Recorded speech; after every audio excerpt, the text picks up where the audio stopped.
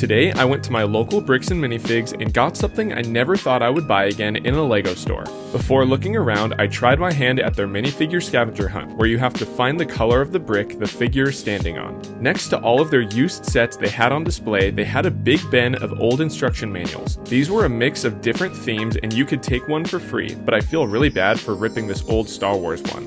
On the back, it had this really cool artwork from 2008. In the corner of their store, they had a great stocking stuffer section with all of these awesome poly bags for sale. They had a couple I've never seen before, but my favorite was this clone minifigure pack. Today they had a great Bionicle selection full of things I used to have as a kid.